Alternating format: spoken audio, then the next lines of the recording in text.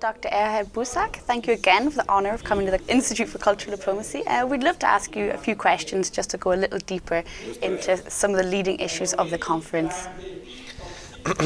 The first question is about youth and education. Now, you spoke about the need for responsibility for education on the EU level, as well as the importance of making its system more mobile and responsive to demand. Now, what are the next steps to be taken in this process, and what is your vision of the progress of the European education system in 10 years?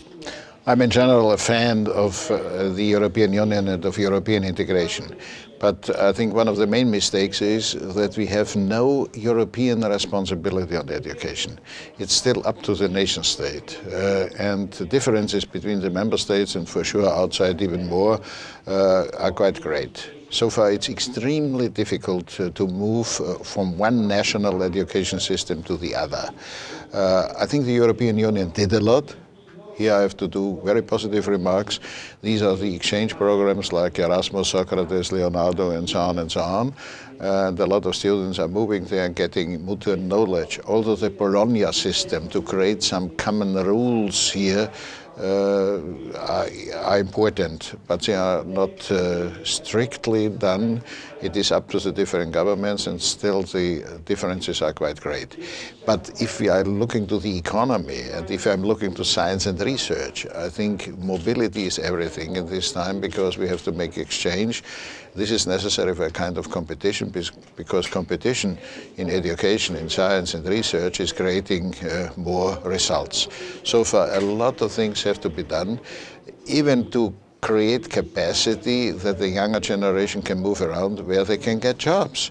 Otherwise, I think they are lost. Yeah, thank you for your insight.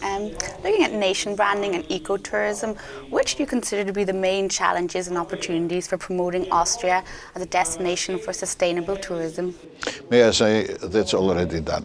Ecotourism, I think, is a big subject in Austria. I think it's depending on our nature, on the Alps for sure. The mountains area are really important, and they did a very good job. The real danger might be sometimes that we have too many tourists.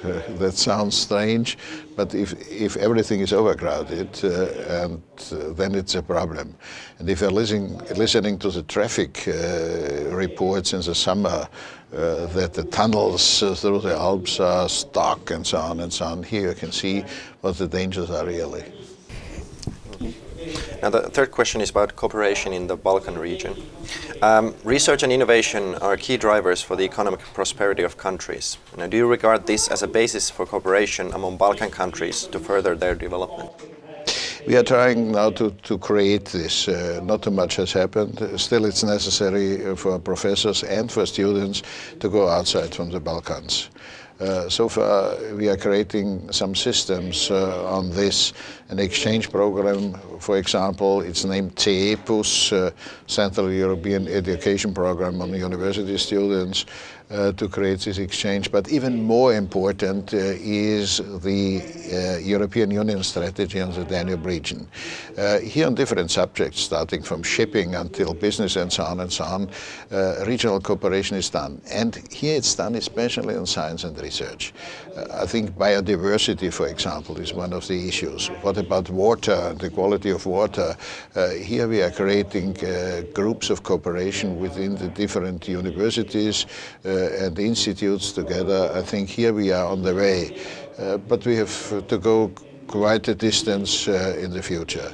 It's a problem of money. There's some money available, but the conditions are not so easy to do, and it has to be controlled, that it is fitting to the right things. But it's moving, from my feeling, sometimes too slow. Okay, thank you. Now looking at cultural diplomacy, do you have any interesting concrete experience of intercultural dialogue and exchange from your hometown Vienna? And in which ways do you think cultural diplomacy as a two-way stream contribute to the successful integration of immigrants in Europe? I think my hometown is an example of the necessity of cultural diplomacy. I think the number of inhabitants of Vienna was going down. It is a city which was performed around 1900 for 2 million inhabitants. I was vice mayor, and this time the number of inhabitants went down, not because I was vice mayor, but it was a general development. Before 1989, we were coming closer to 1 million. Now, by the downfall of the Iron Curtain, and I regret to say also by the Balkan Wars, the number of those coming from outside in Vienna has increased. That's creating a lot of problems concerning cultural diplomacy, mutual understanding. Also the enlargement of the European Union created the necessity of better understanding, undervising, and so on and so on. We are doing also programs concerning mutual understanding, especially history has an importance, because very often history is used to create the argument, we are better than the others, and so on and so on. And a lot of wrong messages are done here. The best part of cultural diplomacy is arts. I think by arts, people coming together. For example, I'm doing the so-called Gustav Mahler Youth Orchestra. It was created and it is still led by Claudio Abbado. We have from 28 nations members in these youth organizations, in this youth orchestra, and we are doing 2 tourneys every year, Easter time and summer. And here I have to say, the young people are coming together because by music you don't need any translation. I think it is self-understandable, and in this way they are coming closer together. For sure, we have also to do summer schools and so on and so on. Now we are doing by foundations exchange of classes. This is a long way to go. I have to be quite open. Sometimes politics is a real difficult subject. There's upcoming a kind of nationalism. I'm always saying it's more an egoism, where in some countries it is said that my nation is better than the others, which is a complete nonsense.